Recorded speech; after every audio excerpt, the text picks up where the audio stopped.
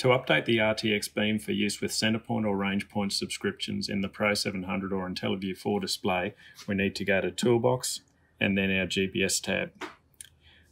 We need to navigate away from using a preset option and go to Custom. We then need to edit the RTX setup, and then we need to change the frequency.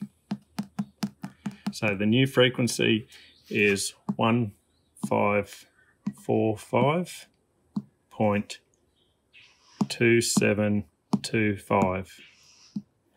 The new baud rate is 1200.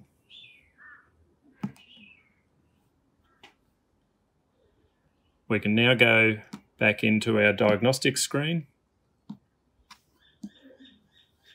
and make sure we're receiving an age of RTK from that new beam.